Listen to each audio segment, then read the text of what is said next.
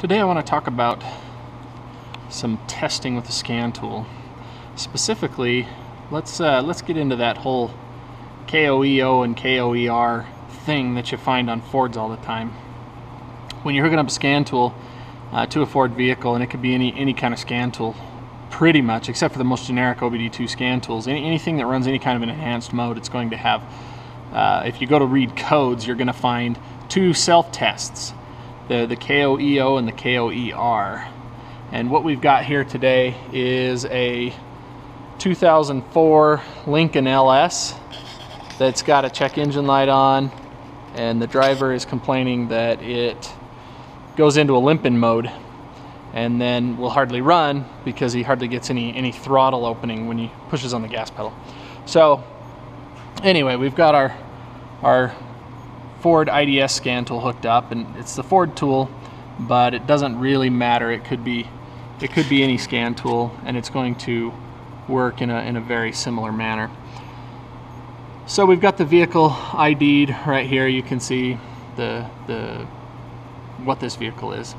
I'm going to go up here to our tools menu, and we go to self-test. So that's the thing that we're running here, is the self-test.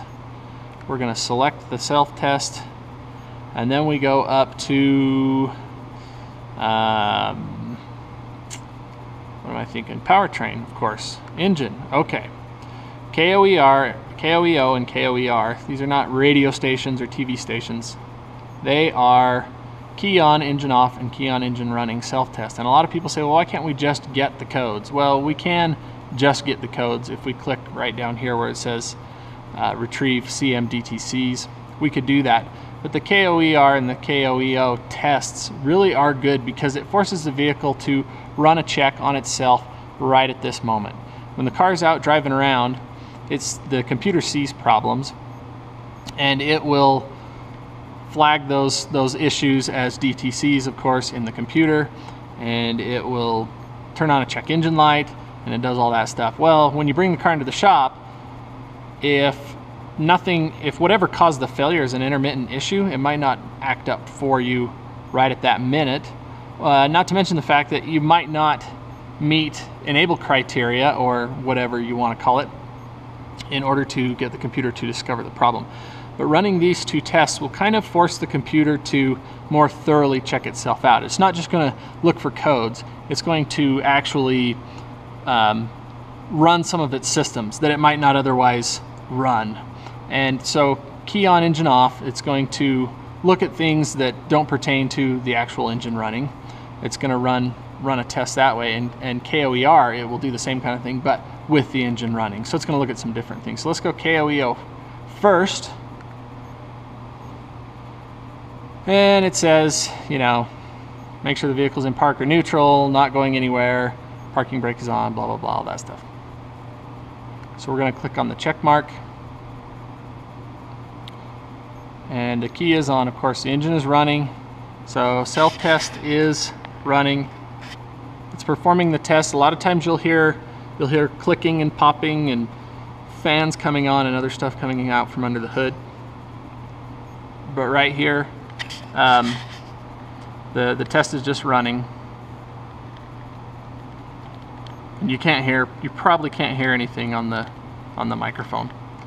Anyway, there's the codes that we have. So you can see there's actually a whole long list of codes, and these are actually pretty normal, actually, for probably a bad ignition coil. But anyway, so here's all the codes. Now right now, running its test, it passed. There wasn't anything that it saw as a problem right now. These codes down here are related to stuff that was stored in the computer. So it didn't see anything going on right now, but there is stuff stored in the computer, freeze frame information, some pending codes. All right, so all of our codes are here, and of course with the IDS, you click on it and highlight it, and it gives you a definition and all that other stuff over here. So anyway, that's the KOEO test. Now, down here on the tabs at the bottom, you'll see there's a KOER tab that popped up. We're going to click on that one next.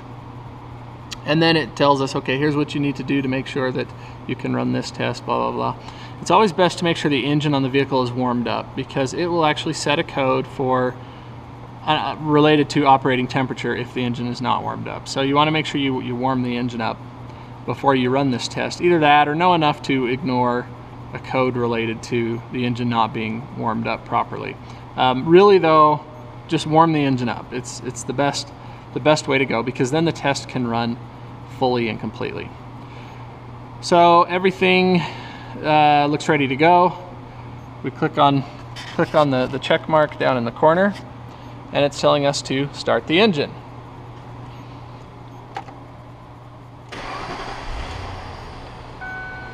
Okay, so engine is running. So do not depress the throttle. Okay, that's fine. Then we click on the check mark, and self-test is running. Now it will, quite often you'll hear the engine rev up, and you'll hear different things going. There it goes. Okay, so our engine is now revving. Test is in progress. There comes a fan. Okay, we have a thing over here that says we need to press and release the brake pedal, turn steering wheel 1.5 turns, and cycle the overdrive cancel switch on and off. So we're gonna do any of those things that actually apply to this vehicle. So I'm gonna get down in here, and we're gonna push and release the brake pedal. We're gonna turn the steering wheel at least half a turn, and there is no overdrive off cycling button in this car, so we don't worry about that. On some trucks it'll tell you to cycle the 4-wheel drive switch. Okay, we obviously don't have to worry about that either. We're gonna come back out here. This thing is running its tests. Sometimes this might have to run for a minute or two. So just let it do its thing.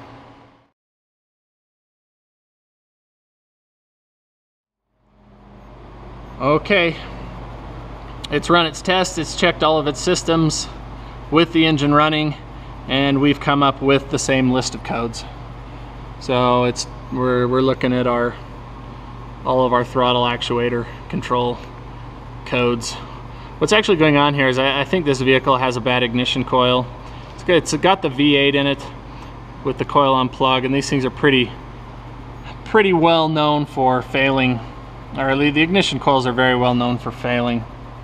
Quite often shops will recommend that the customer replace all the ignition coils once they start having problems. And it's really not a bad idea. This particular person has had this issue before. They've replaced 1 or 2 coils. They probably ought to just go through and replace all the rest.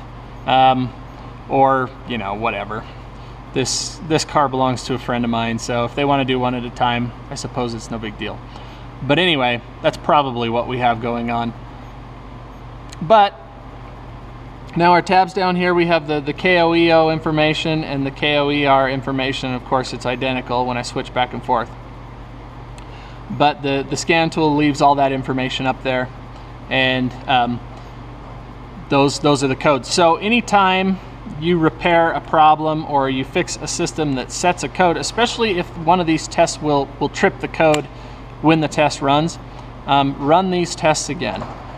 They seem like a hassle, they seem like a pain, but they actually work very well. It's actually a pretty good idea to have these 2 tests, or to have the computer is set up so that a scan tool can run these 2 tests. And like I said, it doesn't matter what kind of scan tool you're using, as long as it's an enhanced scan tool that will connect to the vehicle specifically and according to year, make, and model. Those are the most important things. So anyway, that's the KOER and the KOEO self-tests on any Ford product that's been built in, for a long time.